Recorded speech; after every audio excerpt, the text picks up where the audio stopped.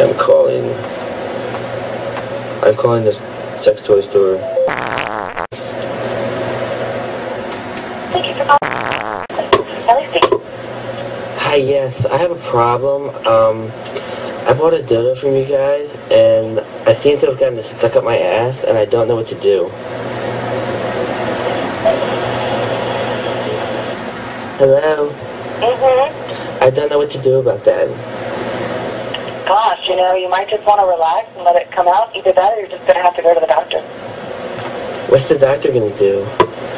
Take it out. Yeah, but does that mean I gotta get shots? It shouldn't. Oh, I hope not. That would suck. It would, wouldn't it? Yes, it would hurt a lot. Mm-hmm. Do you have any other ideas on how to get it out? Sure don't. Oh, darn. I'm in a predicament here. Wow.